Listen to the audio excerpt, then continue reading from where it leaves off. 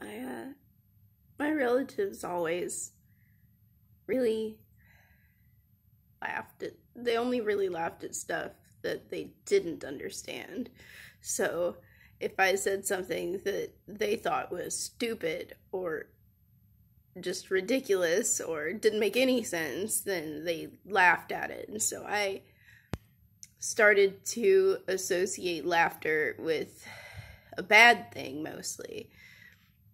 There was this weird dichotomy I had to unpack where you're either laughed at because you're lesser or you're laughed at because you did something clever. But that one was hard to construct intentionally.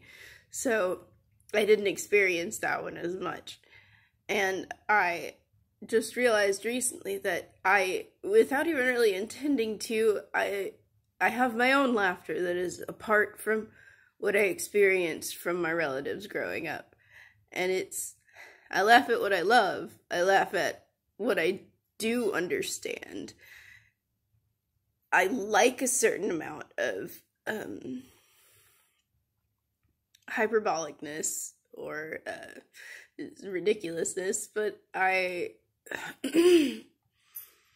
definitely laugh more at things I understand. Like, if someone makes a joke about animal behavior, and I know that what they said was wrong, even if everyone else thinks the joke is funny, it's gonna throw me off. But if you make a joke that's, like, based in knowledge around the subject that you're talking about, that you're definitely much more likely to get me to laugh. And I feel like there needs to be more of that in the world, laughter based around love.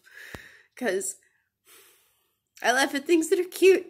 I laugh at kids because they're fucking adorable and wonderful and just so lovely. And I laugh at pets because they're so pure and happy and they love you and it's so beautiful to witness.